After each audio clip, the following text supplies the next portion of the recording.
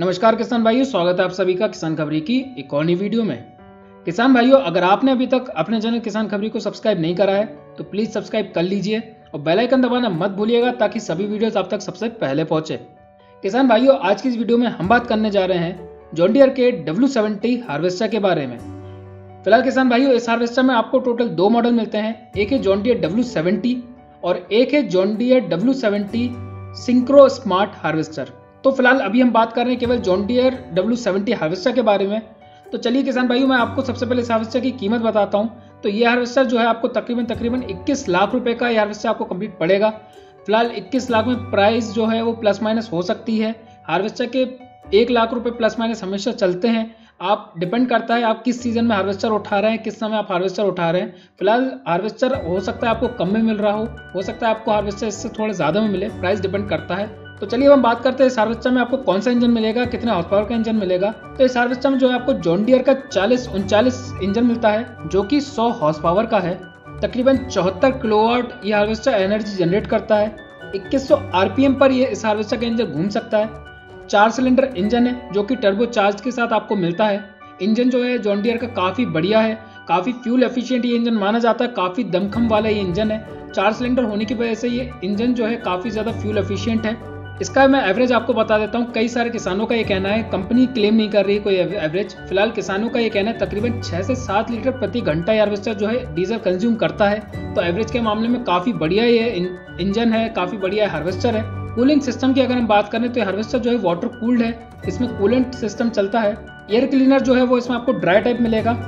Cutter बार की width की अगर हम बात करें तो 14 फीट इस हार्वेस्टर की कटर बार की लेंथ है। काफी बढ़िया इसका कटर बार है। अगर आप हार्वेस्टर के साइज से कटर बार की लेंथ कंपेयर करें तो हार्वेस्टर का साइज काफी कॉम्पैक्ट है, काफी छोटा है। हार्वेस्टर साइज में देखने में आपको लगेगा लेकिन छोटा नहीं है ये हार्वेस्टर। 14 फीट का इसमें आपको कटर बार मिलेगा।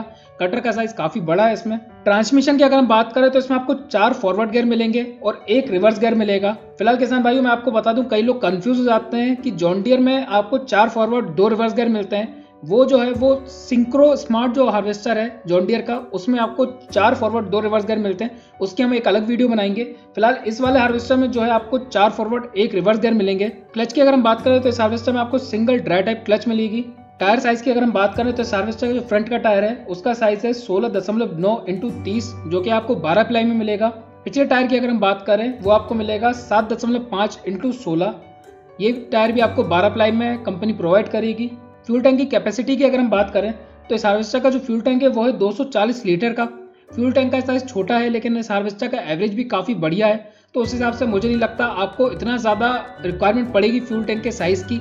एक बार फ्यूल टैंक फुल करने पर आप तकरीबन 1.5 दिन तक फुर्सत रह सकते हैं। आप एवरेज के मामले में इस हार्वेस्टर को अगर देखें तो काफी बढ़िया इस हार्वेस्टर का एवरेज है।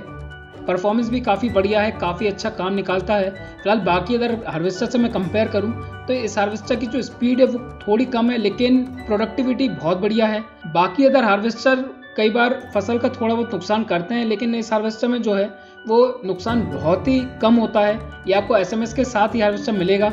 इस हार्वेस्टर के वजन की अगर हम बात करें, इस हार्वेस्टर का जो टोटल वेट है वो है तकरीबन 6900 किलोग्राम।